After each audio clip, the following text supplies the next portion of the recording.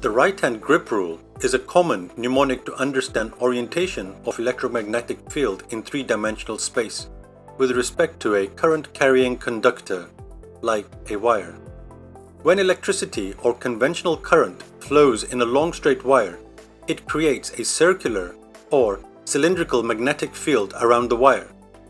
The right-hand grip rule can help determine the direction of the magnetic flux lines associated with the magnetic field. Let's see this. An electric current passes through the straight wire. When the thumb is pointed in the direction of the conventional current flow, the curled fingers will then point in the direction of the magnetic flux lines around the current-carrying conductor. And now, let us reverse the direction of the current and apply the right-hand grip rule. This principle can help when designing motors, generators, and majority of electrical moving coil instruments.